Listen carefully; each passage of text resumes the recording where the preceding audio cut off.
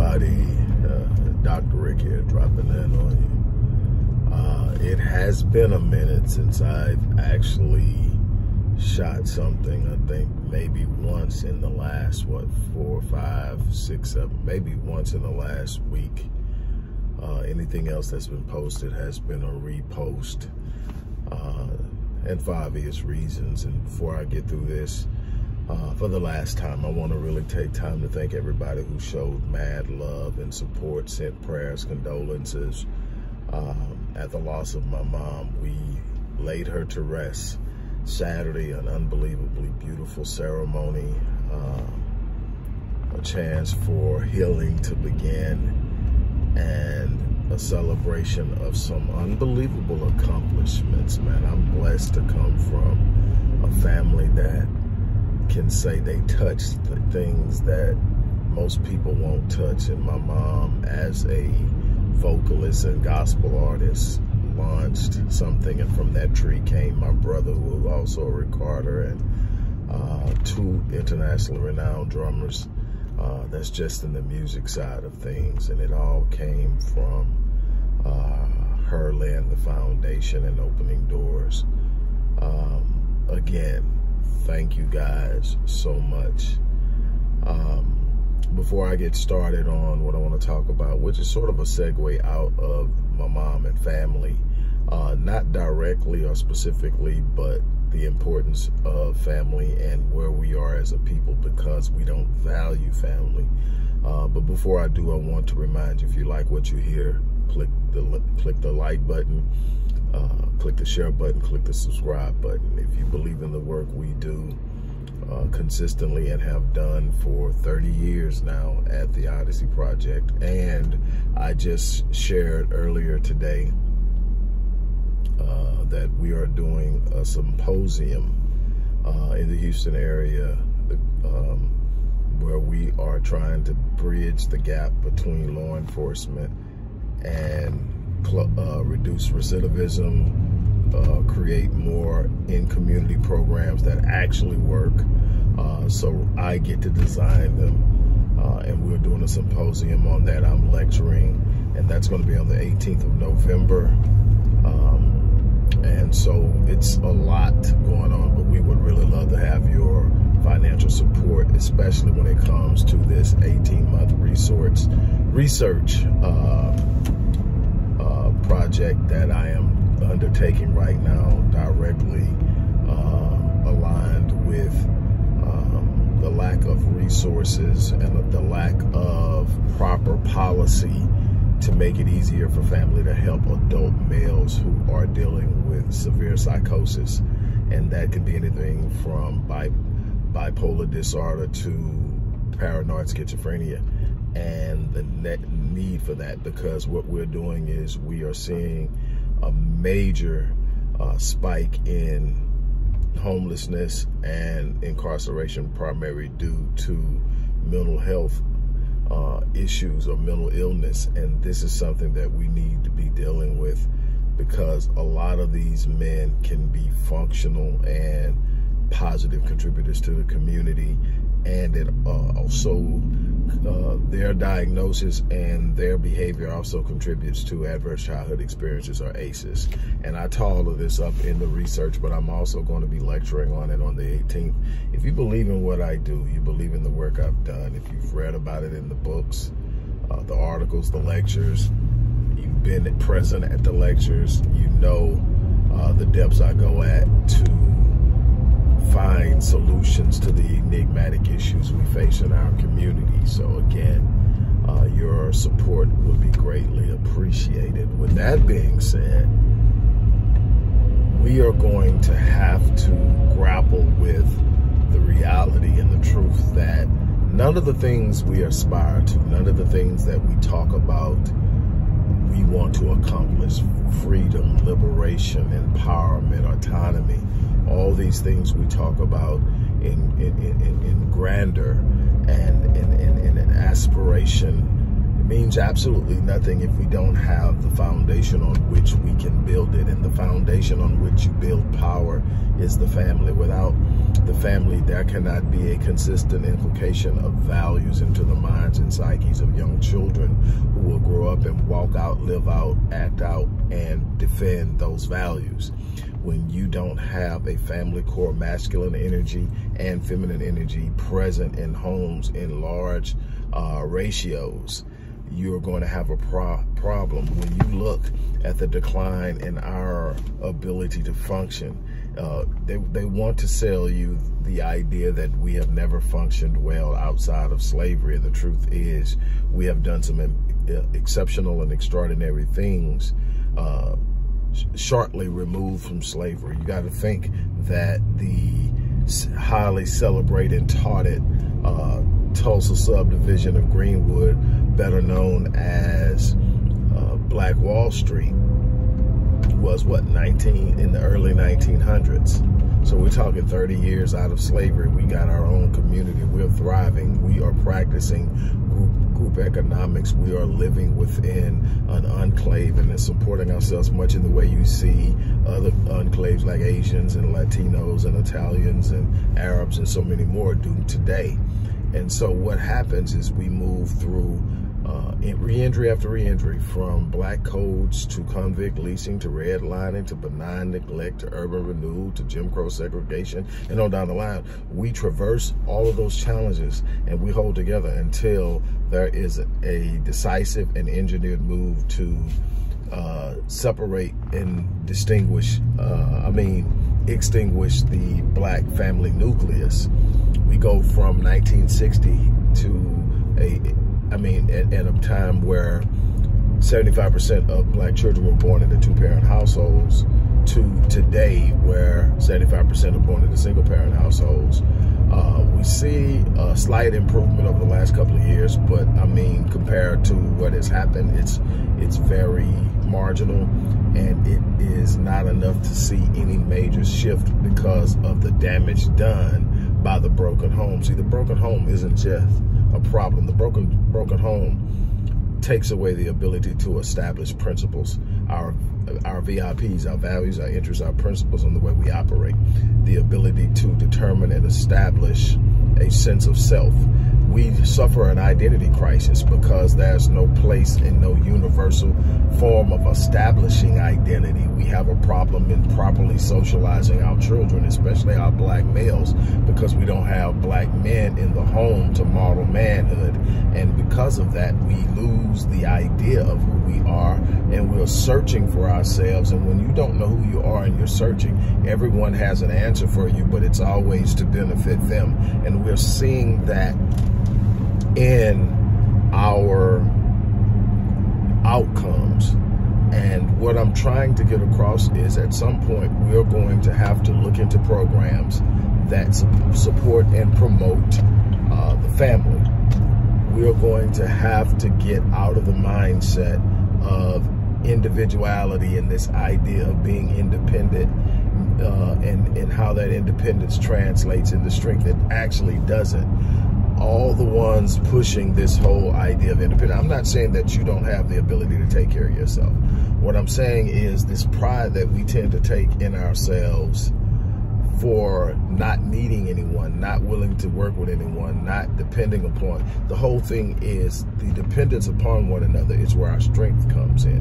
When you depend upon something, you value it. When you value it, you will stand up for it. You will hold on to it. You will treat it with care, kindness, and appreciation. We have been trained to not care about ourselves because we don't value ourselves, and we think that everything we need is within ourselves, and we have our women killing themselves trying to be strong, black, independent women, when that's not how things work. It sounds good, you know, black girl magic, man, that sounds nice, don't it? Then you talk about if it's not black girl magic, what is it? It's strong black woman. And boy, my sisters get mad at me when I talk about how I feel about the strong black woman. And my thing is, our women are strong. Nobody has to say they're strong. Nobody has to validate their strength. Our women are strong. They are resilient. They are powerful. They are close to magical at the stuff that they're capable of doing. My issue with the notion of the strong black woman isn't because I don't believe she's strong or I don't want to celebrate her. I celebrate her because I come from her. I celebrate her because I love her and I want to love and build with her. So it's not that. What is it? It is anytime I hear strong black woman, it's because a black woman is doing something on her own by herself that she shouldn't have to do. And it bothers me that it's celebrated, because when you celebrate it for something, you tend to lean into it and identify with it, and you tend to move yourself away from what you actually need, and that is a man to cover you. And that covering comes with provision. It comes with protection. It comes with guidance. It comes with a form of nurturing that very few of us are even aware of. When you say nurturing, the last thing you think about is a man, but a man nurtures visions. He nurtures hopes. He nurtures inspirations. He nurtures so much, and we have lost that because we are so into what we think people will say about us as individuals that we don't see the power of our collective our collective force. And so when I talk about this, it's with a passion from an understanding of what's possible if we allow ourselves to revisit the importance of family. Family has been a staple for millenniums. And here we are now trying to rewrite what has always been, and we are constantly not marrying the concept and ideology with the outcome. We keep talking about how bad things are getting, but we keep missing the fact they're getting that way because we've left what works. We are trying to create a new way of doing something when there's one way to do it. The family is a part of a social construct for social creatures. As mammals, we're social creatures. It means that we work better when we are functioning within a system with one another, where we have roles, where we have responsibilities, where we have expectations. And when we get outside of that, the entire construct begins to crumble. And we can't hold it up on our own, and we become frustrated because we've been told we don't need anybody. Well, we need other people. We need friends. We need loved ones. We need spouses. We need someone.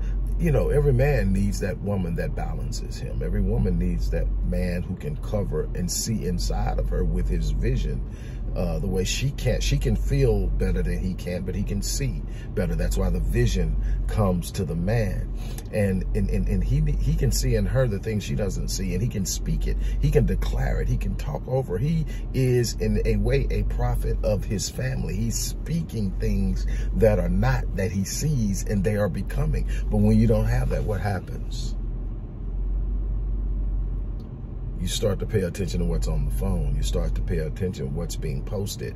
You start to pay attention to what's in the music, and you lose sight of the ability and the power to speak into the lives and to be spoken into, to be lifted, to be healed, to be made whole. And it's a problem.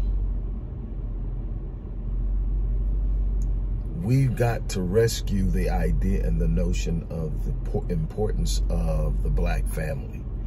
And on that note, I'm not going to hold it long, but I had to visit that. I had to talk about that. And these are the reasons we have the programs we have at the Odyssey Project, because we can talk about a bunch of things, but if you don't have a way to program it into the minds of the people who must walk it out and carry it out, it is a moot point.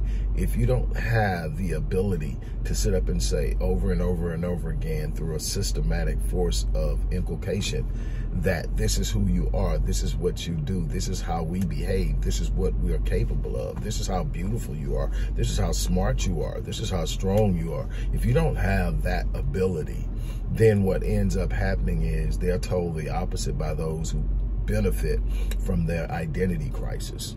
So again, it's going to be up to us to do something to change that. So again, I'm asking you to rally with me, to stand with me, to work with me, to support the push that I am going to be undertaking in the coming year to change the narrative. And it's possible. It's not going to be easy. It's not a magical incantation. It's not some magic word that you can pronounce and then everything falls into place. It's consistent, pervasive, unyielding work that's going to bring about the change. I'm all in, and I'm challenging everybody who truly believes in Black empowerment, not just as some moniker or some motto, but as in a new way of life, so that our children and their children and their children live lives that we dreamt of. That's the big thing. That is the passing down of a legacy. The legacy is the thing that you planted that you don't live long enough to see come to fruition. But if you don't plant it, it never happens. That's the thing that I'm pushing for. That's the thing that I'm demanding. So on that note, look, I'm going to get out of here. It's time for me to unwind, talk a little noise with the guys, and stay tuned. We are coming. I'm executive producing a new podcast from inside of the Cigar Lounge called Up and Smoking. This is going to be predominantly Black men, seasoned Black men, mostly professional. Most of the guys are going to be high wage earners. It's a couple of young cats that I'm bringing in personally that I've mentored that are rapidly on the rise, and I see them as those who I pass the torch to. And we're going to have conversations about what's important: relationships with women, relationships with our children, mental health, business ownership. We're going to have a lot of conversations about the gender war and what we can do to stop it. The responsibility and role we play in it, and we have those conversations. The role we play in it, what we need to do different, but also to inform and talk about in a way that our women can listen what we feel you guys, ladies, are doing that isn't working, that's working against you and working against us. And this is going to be a weekly podcast. We've already started putting production into motion, so within the next 4 weeks, we hope to have the first episode up, edited, produced, and I'm excited about it because the conversations we have, and this is why I love these guys. Instead of talking women down, instead of sitting up talking like we're still 20 and 25, we talk solutions, we talk problem solving, we talk the beauty of our women. We hold our women to a higher standard. We will literally catch a young lady in the cigar shop that isn't, you know, moving as we think a lady should move, and we talk to her. We don't judge her. We don't, you know, but hey, look, your results that you're getting is because. And catch young brothers. I catch my time. Hey, man, what was that you just said? What was that about? We don't do that. And you'd be surprised how you get to set the culture. How you get to set the culture. But anyway, that's that. So I'm going to get ready to get out of here. I want to thank you guys for hanging in and listening to me. Again, show some love, show some support, hit the like button, hit the share button, subscribe. On that note, I'm out. Take care.